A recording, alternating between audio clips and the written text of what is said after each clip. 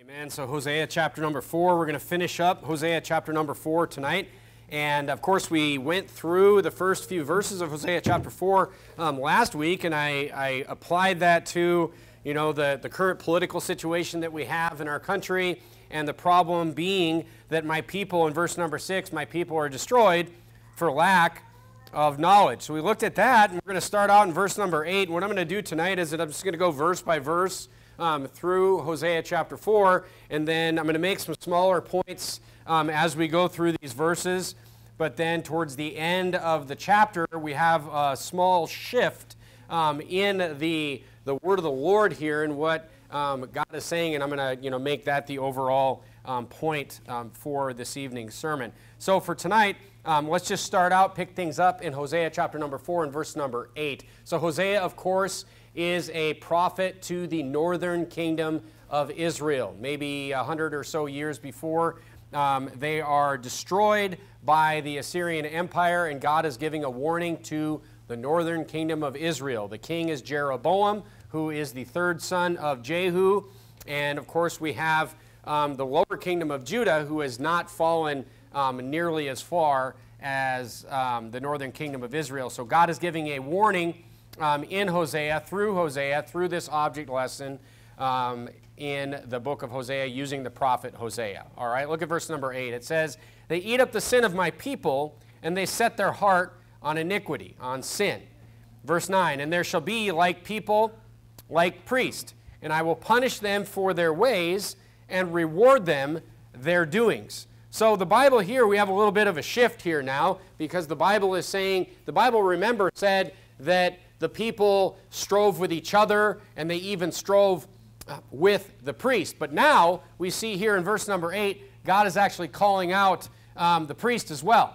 God is saying that the pastors went bad and the people went bad. All right, so it's saying that the pastors and the people, bad priests, is what the Bible is saying here in this verse. And look, turn to 1 Peter chapter number 5. So this is a first little, minor lesson here for us, is that, look, pastors aren't perfect, and I don't want to set a bar that's too high for myself here tonight as the pastor of this church. Pastors aren't perfect, but pastors can go bad.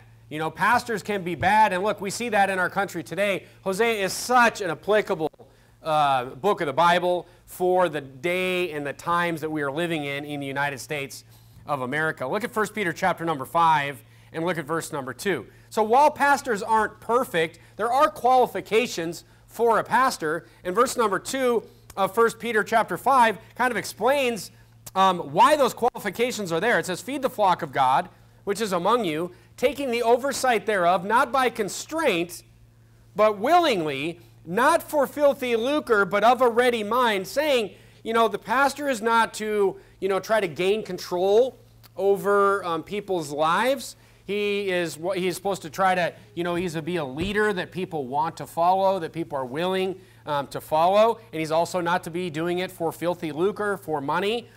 He's not to be in it for money, which is unfortunately what you see with a lot of false prophets today, is that they're actually out to just, fill as many people possible into their churches and just get themselves as much money as they possibly can. That's why they don't preach really anything, right? If you fill your church with people that really have no beliefs or believe a lot of different things, you really can't stand up and preach hard doctrines from the Bible, or you're going to lose sections of people out of your church, all right? It says, but look at verse number 3. It says, "Neither as being lords over God's heritage." Kind of repeats that the pastor is not to constrain, the people. When I think about these two verses, like, taking constraint of the people and, not by constraint or being lords over God's heritage, you may think I have a thing about this, but I think of a Pentecostal pastor. I think of a Pentecostal pastor, somebody that has changed doctrine in the Bible. You could apply it to the Catholic priest as well. Somebody that's literally changed, all of these works-based doctrines, adding works to the gospel, really, you can see the origin of those changes in the gospel is to gain constraint over the people, is to gain control over the people. The Pentecostal pastor would say, you better listen to me, you better listen to the doctrines and the standards that I say, and it's even better for the Pentecostal pastor because he can set the standards that will cause you to lose your salvation, right? So how can you lose your salvation? Well, that's nowhere in the Bible that you could lose your salvation. So I will set those standards, and I will tell you, what exactly things that you can do and can't do in order to, lose your salvation. So you better listen to what I'm saying. This is where also infant baptism comes in. Why? You say, why infant baptism? Because it gives the church control over your family. That's why. You want your kids to go to heaven? You better come here. You better come to Mass. You better put money in the offering plate. You better do this. Or, the Catholic Church literally used to not bury children that weren't baptized in the church because they're not in heaven. That's how the children get salvation. All right? That's the means of grace that children get the faith.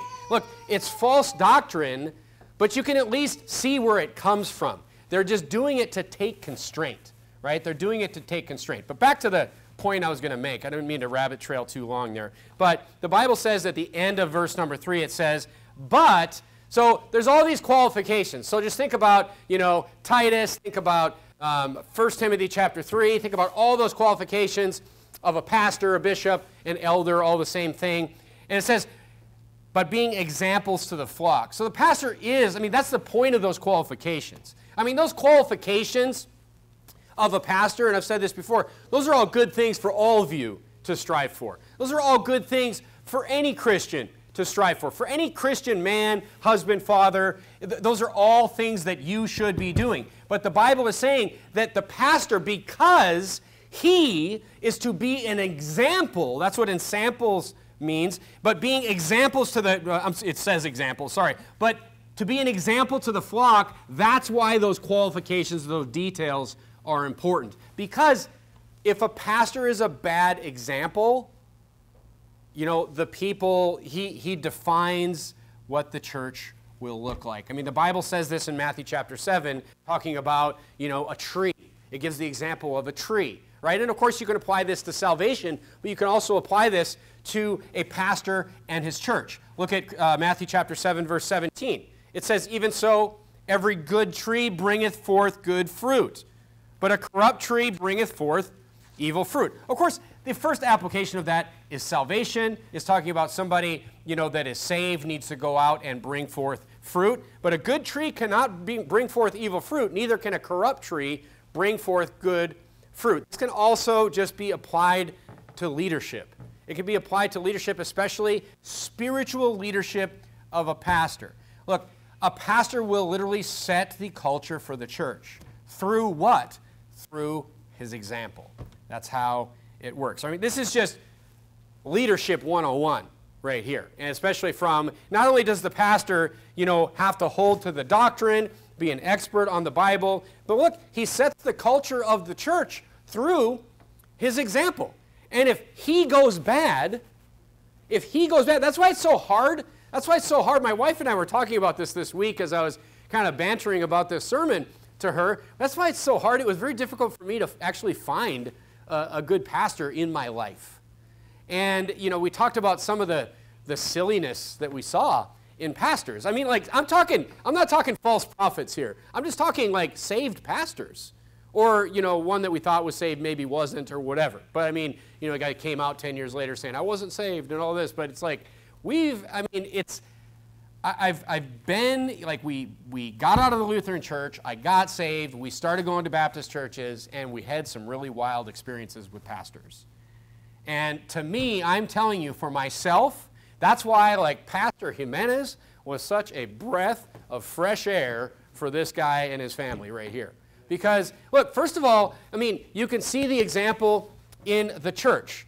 He sets the culture for that church. He sets the culture. You could see that culture right away. And I just love the culture of that church. Obviously, the doctrine has to be there. The doctrine is there. But also, you can see the example, and this is so important to me, you can see the example in his family. And that is something that I personally needed to see.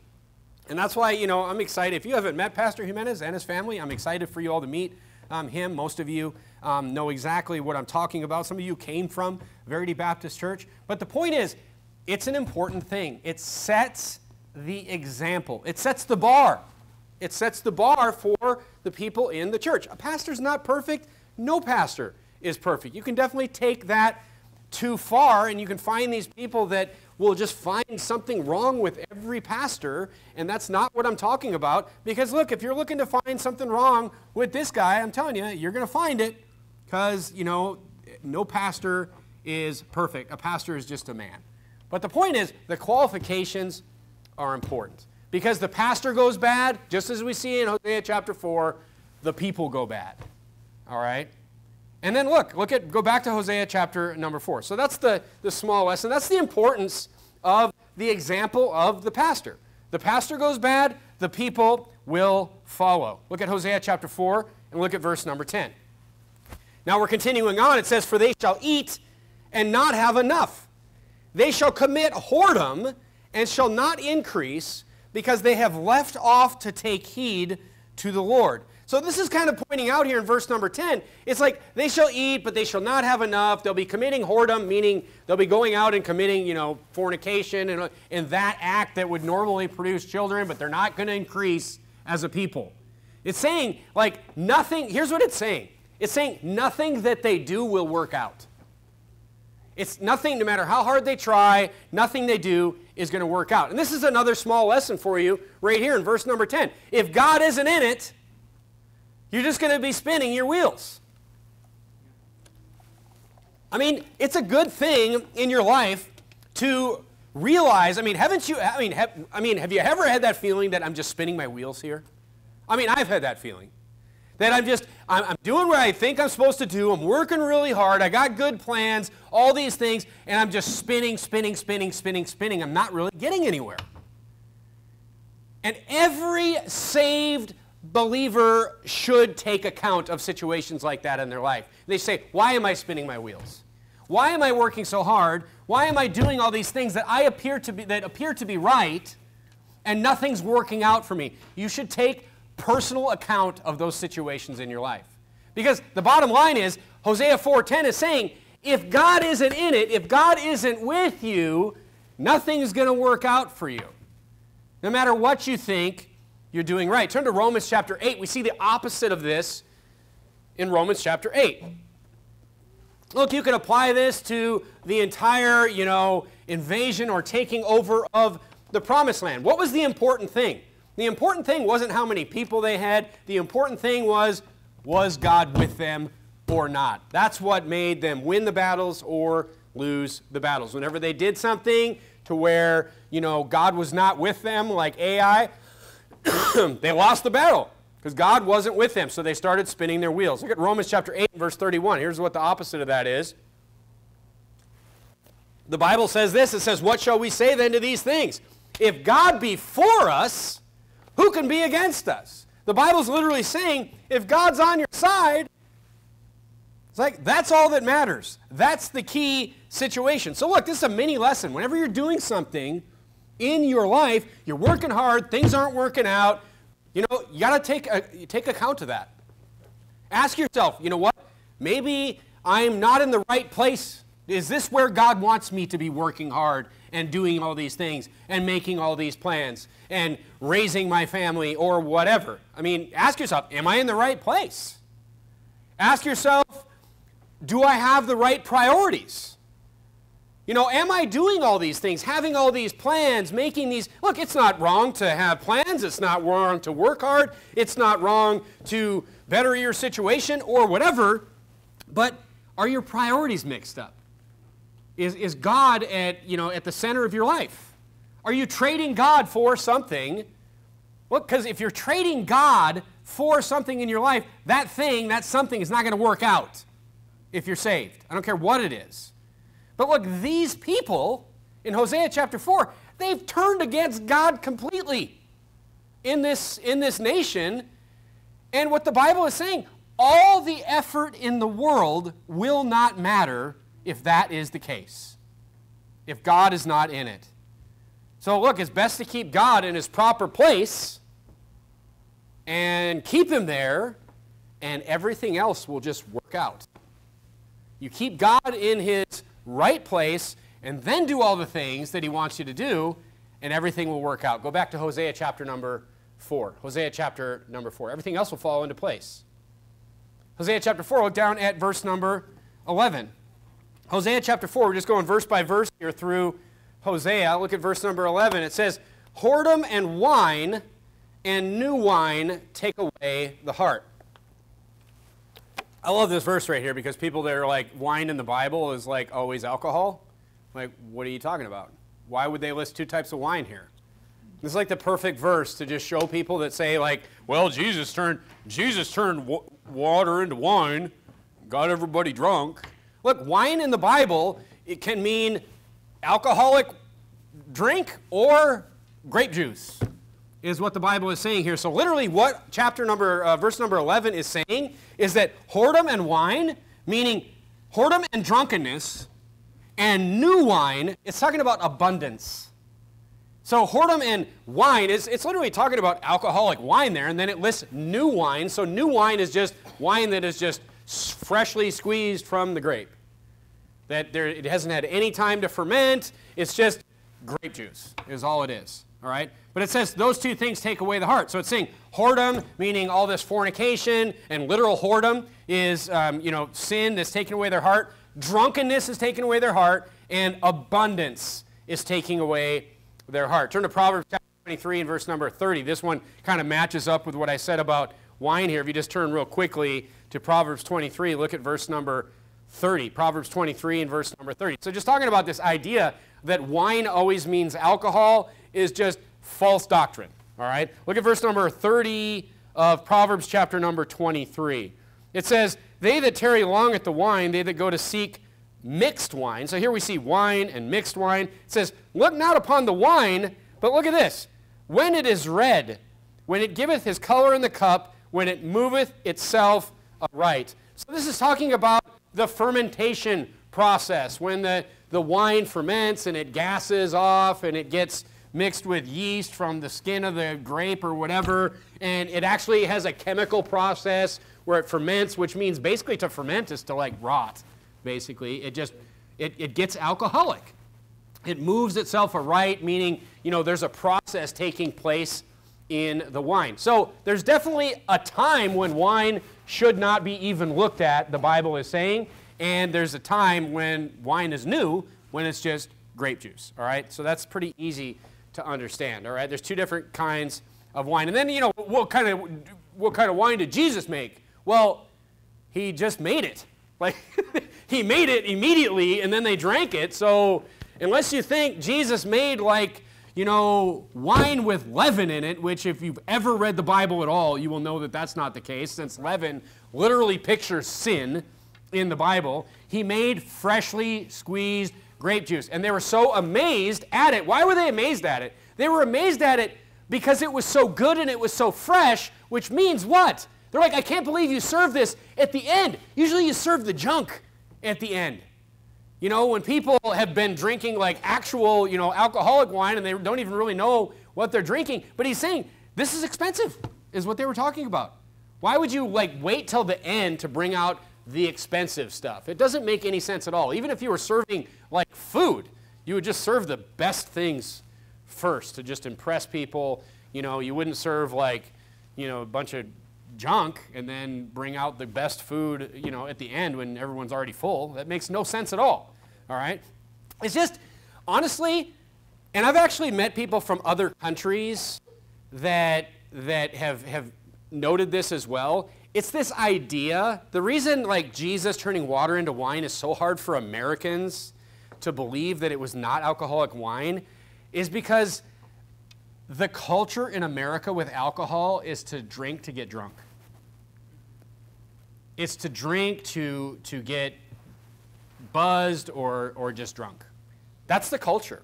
I mean, there are cultures in other countries where they don't have the culture where it's like you just go and, buy a 12-pack of beer and drink the whole thing. Like that's weird to people from, other countries. There's countries that's not weird, but the point is that it's an American culture thing where they read wine, everyone must have well drunk. That means everyone's just drunk.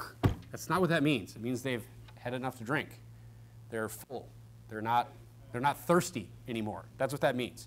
All right? Anyway, enough about that. Look at verse number 12 of Hosea chapter number 4. Hosea chapter 4, look at verse number 12. So these people, their heart is turned away from God. They have abundance. They're a bunch of drunks. And they're into fornication and whoredom. Look at verse 12. It says, my people ask counsel at their stocks. This kind of backs up verse number 10, where it's talking about, like, just nothing's going to work out for you. You turn against God, nothing's going to work out for you. And their staff declareth unto them, for the spirit of whoredoms hath caused them to err, and they have gone a whoring from under their God. This is just saying, they're just getting, like, even the people that are giving them advice are just giving them bad advice. All the people that are counseling them are just telling them to just keep going and, you know, just do what they're doing and just keep the whoredoms going and just keep the drunkenness going, just keep turning away from God. But the mini lesson number 2 here is that, look, first of all, like, the source of your advice matters. That's the first thing that you should take away from this verse. Like, let me tell you something. There's a lot of bad advice out there. I was just talking to Brother Trevor before church. There's a lot of really foolish advice out there. And let me tell you something. If you get into sin, especially like this kingdom, there is going to be plenty of people that will be lining up to tell you that what you're doing is correct. There's going to be plenty of people. You go out and you get into sin. You go out and you backslide, as the Bible's going to tell us here in just a few verses. You go out and you turn your heart away from God and go into horrible sin like these people are into. And there's going to be people that are going to tell you, hey, you're doing great. You're doing great. You're doing the right thing. Hey, so you know what? We'll do it with you. We'll go and we'll join you. And people will just give you bad counsel. That's why, look, if I could say anything to you, but just anything this is why, like, people that don't believe the Bible and don't know the Bible, like, you have, like, no chance. My people are destroyed for what? For lack of knowledge. What is knowledge? Knowledge is the Word of God. There are plenty of people out there that will give you advice that will just completely destroy you. The source matters for your advice. Right? Go to verse number 13. That's why you turn to the Bible. That's why I'm not just like, take my word for it. Verse number 13 says this. Take my word for it. Verse number 10 says this. You're literally looking at the Bible. Because look, I believe that you have trust in what I say, but you know where your trust in me comes from? Your trust in me comes from the fact that you have listened to me preach over 400 sermons, you poor people, and you have looked at the Bible as I preached those sermons. Maybe you thought some were good, maybe you thought some were not as good as the others, whatever, but they all lined up with the Bible. You trust the fact, and look, I know this because I've misquoted a verse before, or I've, called something, Acts when I should have said, 1 Corinthians or whatever, and people have brought up to me, like, you said this verse, and didn't you mean this verse? And I'm like, yeah, that's what I meant. Thanks for paying attention.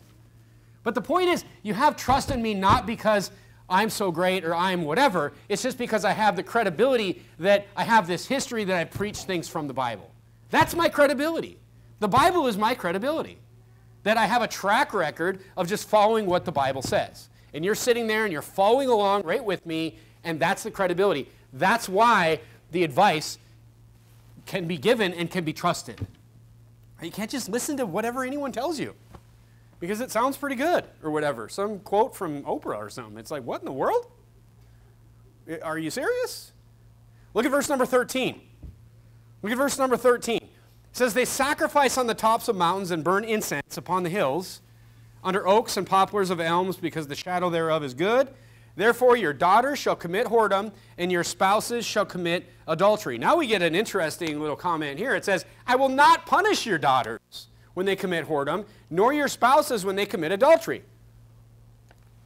For themselves are separated with whores, and they sacrifice with harlots. Therefore the people that doth not understand shall fall. You're like, that's kind of a confusing verse there. What does that mean? Well, I'll tell you what I think it means. I think it means two things. The first thing is this. Verse number 14, I will not punish your daughters and your spouses. Here's what I think it means. The first thing I think it means is this. They're not worthy of punishment. Why? It says he's not going to punish them. Why is he not going to punish them? Turn to Hebrews chapter 12, and I'll show you why he's not going to punish them. Talking about daughters, the next generation. Think about this for a second. These people are wicked. What have these people done? What have the parents done? What have the parents done? They've turned away from God. They're worshiping idols. They've turned their hearts away from the Lord. And look at Hebrews chapter 12 and verse number 6. The Bible says this, for whom the Lord loveth, he chasteneth, meaning he punishes those that he loveth, and scourgeth every son whom he receiveth. If ye endure chastening, God dealeth with you as sons. But God's not going to chasten these daughters. For what son is he whom the Father chasteneth not? The answer is in verse number 8. And we don't quote this one that much.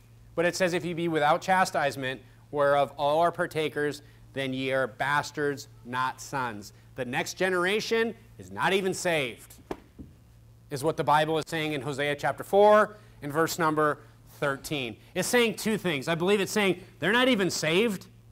They're not going to get chastised by me because they're not sons and daughters. They're an unsaved group of people. But the second thing that I believe that it is saying is that their sin alone will destroy them.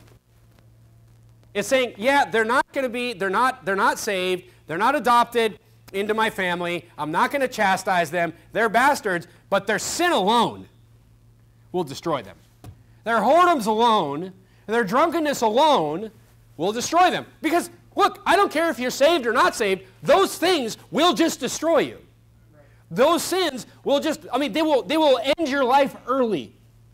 They will kill you physically, those things. All right? So that's the two things that I think that verse is saying very clearly, is that they're not saved. The next generation, look, there may be some people in that generation where where Hosea is preaching against these people, but he's saying, look, I explain this to people at the door, by the way. Because people that come to you and they say, oh, you're telling me that I can go and I can get saved and I can do whatever I want. It's just some free ticket. It makes no sense. If you think about it for more than 4 seconds, it makes no sense. Because, yes, it is true that I could get saved and I could go and just go into sin and just let God punish me my whole life. That would be a stupid decision for me to make. But how about this one? My kids will probably never get saved if that's what I do. I will have no credibility to lead my children to the truth if that's how that's the biggest punishment of the believer not following God, is the next generation will not be chastised by him. Why? Because they're not even going to get saved. So yes, your sins as a believer, your sins, and I'll tell people this, your sins will not send you to hell. You're sealed. But they'll send your kids to hell. And the irony is that people would much rather themselves go to hell than see their kids go there. So this idea that it's like some free ticket to just sin away once you get saved is ridiculous if you just put a little bit of thought to it. And we should explain that. If that's a hang-up for people, we should explain what the Bible is saying here. All right, go back to Hosea chapter 4. All that was introduction. Now we see a key shift here. And this is really what I want to point out tonight. We see a key shift in Hosea chapter number 4. Look at verse number 15. Remember, who is Hosea a prophet to? He's a prophet to the northern kingdom of Israel. But we see a shift here in verse 15. It says, though thou, Israel, play the harlot, yet let not Judah offend, and come not ye unto Gilgal, neither go up to Bethaven, nor swear, the Lord liveth. I'll explain that one in a few minutes. For Israel slideth back as a backsliding heifer. Now the Lord will feed them as a lamb in a large place. Ephraim is joined to idols. Let him alone. Ephraim is like the biggest tribe of the 10 tribes, and many times you'll just see Ephraim as kind of a reference to the northern kingdom of Israel in the Bible. So whenever it says, Ephraim, it's just talking about, it's kind of generalizing the northern kingdom of Israel. So you can read that way when you're looking at the minor prophets especially. But it's warning who here? We see a shift in the chapter because first he was preaching against Israel, but now he's warning who? He's warning Judah. He's warning Judah to what? Let him alone. Stay away from this backsliding heifer. Now we call it backslidden or whatever, but just if you just want to look at it like this in the context of a cow or whatever, you're talking about an animal that won't go. That's got you know what I'm talking about? Anybody that's ever dealt with livestock? Like they just won't move. They're dug in and they're back like this, and I've got scary stories from my childhood of animals doing that. And I mean, when they don't want to go, they don't want to go. What's it talking about? It's like they're stubborn. They're stubborn. They won't get in the trailer. They won't go. And he's comparing them to that. He's saying, this nation of Israel, they're stubborn. They're a stubborn nation. They won't get right. And what is he saying? Let him alone. Let him alone. Is it saying go up there? Let me show you something. Turn to 2 Chronicles chapter 26. Let's look at the king of Judah at this time. Let's do a little history lesson, and let's look at who the king of Judah was at the same time as Jeroboam. All right, look at 2 Chronicles chapter number 26. The Lord literally turns to Judah, and he says, this is the nation that has not completely fallen away. Look at 2 Chronicles 26:3 for proof of this. It says 16 years old was Uzziah when he began to reign. And he reigned 52 years in Jerusalem. That's a record. 52 years. David and Saul only reigned 40. His mother's name also was Jechaliah of Jerusalem. And look at verse number 4. It says, and he did right in the sight of the Lord. Look, I know he messed up at the end of his life. He made a mistake, but he did right. He was a good king, according to all that his father Amaziah did. Amaziah also did right in the eyes of the Lord. For a long time, he got lifted up with pride, at the end of his life, and he burned incense at the altar, and God struck him with leprosy. That's a famous story. But the point is, he reigned 52 years, and he did right in the sight of the Lord. All right, so Judah was right, and Israel is getting this kind of message from Hosea. Okay, the point I'm trying to make is Judah was not fallen away at this time of this advice. And God's advice to Judah is what? His advice to Judah is stay away. Stay away from them. Leave them alone. And look, we need to understand this with backslidden, stubborn people. Let them alone. You say, why? Because look, let God work it out. I'm going to prove it to you from the Bible tonight, all right? I want to show you the story of the king of Judah during the Assyrian destruction of the northern kingdom of Israel. So Hosea, turn to 2 Kings chapter number 18. Let's do a little Bible study tonight. Go to 2 Kings chapter number 18, and let's look at the time. Let's look at the nation of Judah while the northern kingdom of Israel was being destroyed. They did not get taken into captivity, folks. They're gone. They were taken away to Assyria. This is the 10 lost tribes of Israel. They were just gone. They were taken away. They were either killed or they became the Samaritans, basically is what this nation became. All right, look at 2 Kings chapter 18. This is a story about Rabshakeh, or however you want to pronounce it, but this Assyrian messenger that comes to Hezekiah. Hezekiah, the king of Judah, during the invasion of Israel. Look at 2 Kings chapter 18 and verse number 7. And the Lord was with him, talking about Hezekiah, and he prospered whithersoever he went forth, and he rebelled against the king of Assyria as he was taking over Israel, and served him not. This is Hezekiah. He smote the Philistines, even unto Gaza, and the borders thereof, from the tower of the watchman to the fenced city. And it came to pass, verse number 9, in the 4th year of King Hezekiah, which was the 7th year of Hosea, the son of Elah, king of Israel, that Shalmaneser, king of Assyria, came up against Samaria and besieged it. He took over the northern kingdom of Israel. And at the end of 3 years, he took it. And in the 6th year of Hezekiah, that is the 9th year of Hosea, the king of Israel, Samaria was taken. This is the end of the northern kingdom of Israel right here. And the king of Assyria did carry away Israel unto Assyria, and put them in Halah and Habor by the river of Gozan, and the cities of the Medes, because they obeyed not the voice of the Lord their God. This is what we're reading about in Hosea, but transgressed his covenant, and all that Moses, the servant of the Lord, commanded, and would not hear them nor do them. Didn't listen to Hosea either. Now in the 14th, now look at this in verse 13. In the 14th year of King Hezekiah, did Sennacherib, the king of Assyria, come up against all the fenced cities of Judah and took them. He took some cities of Judah. And Hezekiah, go to 2 Kings chapter 19 and verse number 35 for sake of time. So look, this guy almost took over Judah as well. He came in and he even took some border cities when he knocked out Israel and dragged them away. In 2 Kings 19, look at verse number 35. But you know what Hezekiah did? Hezekiah trusted the Lord. Hezekiah trusted the Lord. He had no affinity with Israel. He just trusted the Lord. He literally took the letters. He literally took the letters that the Assyrian ambassadors gave to him. He just laid them on the altar of the Lord. He's like, what am I supposed to do about this? It's like, God, you handle this. Look at verse number 35. Look at verse number 35. Hezekiah just put complete trust in the Lord. And what happened? And it came to pass that night that the angel of the Lord went out and smote in the camp of the Assyrians 185,000 people. When they arose early in the morning, behold, they were all dead corpses. God went out and killed the entire army of the Assyrians.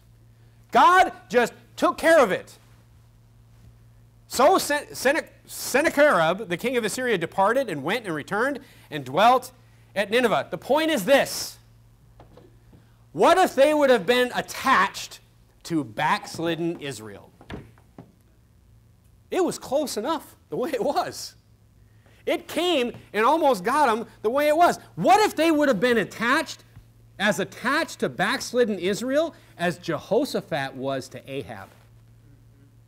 They would have been in a lot of trouble. As Jehoshaphat was to Ahab, and don't forget this, he destroyed generations of his family by doing that.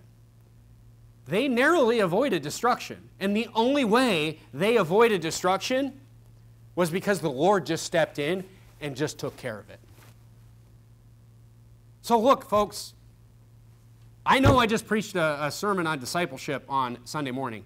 Go out and go soul winning and disciple people and make connections with people out soul winning and get those people into church and encourage those people to be baptized and encourage those people to grow in their Christian life. But backslidden people, that's a different story. Amen. Go to Luke chapter number 12. Backslidden people that know better, that's a different story. That's a completely different story. But you know what people do? You know what people do? You know what Christian people do? You know what nice Christian people do? They feel sorry for people that are backslidden. They're like, oh, poor backslidden person. But look, or maybe they're just, and many times maybe they're not feeling sorry for, maybe they're just hanging out with backslidden people. But it's a problem. It's a problem because there's a missile coming. This is the problem. Do you think God is just making this stuff up in Hosea chapter 4? He was like, why would he tell him to stay away? He's telling him to stay away because there's a strike coming. And, even when God opened up the ground, and, the people that followed Korah fell on the ground. Were they the only people that fell on the ground? No, it was all the people that were over there kind of hanging over there too. Like, what's going on over here? Ooh, they all went in too. That's why God is saying, stay away. Look at Luke chapter 12 and verse number 47. And that servant which knew his Lord's will. See, there's a difference. There's a difference between a new Christian, somebody that's just getting into church, somebody that's just starting to learn the Bible. There's a difference. There's a distinct group of people here, two different groups of people. It says, there's that servant which knew his Lord's will and prepared not himself, neither did according to his will, shall be beaten with many stripes. And God is saying here, and then we see the other, group that's like, you're not going to be beaten with many stripes because they just didn't know. They didn't know. But once they knew and they just decided, hey, I'm going to just dig in my heels, I'm going to just be stubborn on this thing, that is the point where, look, you don't feel sorry for those people. Look, it's possible, rebuke them, if anything. If anything. But other than that, just stay away. Because there's a beating coming. And if you're in the vicinity, you're going to get beat too. That's what God is explaining to Judah here. And certainly don't stand in the way of the beating. That is a serious mistake, because when the punishment comes, and first of all, why would you want to stand in the way of the beating? Why would you want to stand? This is why in 1 Corinthians chapter number 5, actually go ahead and just turn there. I mean, we're not even just talking about people that are just kicked out of church.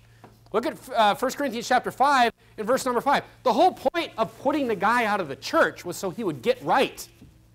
The whole point of putting the guy out of the church for fornication was because they loved him, because they wanted him to get right. It says in verse number 5, to deliver such an one unto Satan for the destruction of the flesh, that the spirit may be saved in the day of the Lord Jesus. Talking about just let him go out and just take the consequences for a while, but don't get in the way of God's punishment with people. Oh, they're going through a hard time, and they just need some help. Well, if God's punishing them, they need to go through a hard time. Right.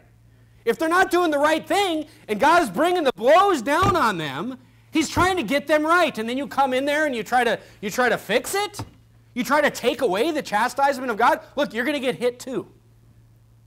That's what God is telling Judah here. But it's a great case for separation for us. So there is a distinction between baby Christians and new people that we're discipling, and just like hanging out and just trying to cover up the chastisement of God for people that have just burred up against him. People that clearly know what they should be doing and they're not doing it. They're just like, not going to do it. It's just kind of like, I mean, ultimately, it's not really our place to be Job's friends anyway. I mean, I wouldn't be like upset if like somebody, rebuked a backsliding friend. I'm not going to get all over you for that. I think that's probably a good thing to do maybe once. But other than that, take a few steps back would be my advice. Because if they're a son, there's an airstrike coming. Look at it that way. And you don't want to be anywhere near the vicinity of that. The point is to bring them back. This is why God chastises his children, because he loves them. And look, he's good at chastisement. If you've been chastised, you know this. I think we've all been chastised, and we know that God is good at it. And the point is that he loves us, and he wants to get us right. So let him do it. That's the whole point. All right? Let God chastise his people. Let's bow our heads and have a word of prayer.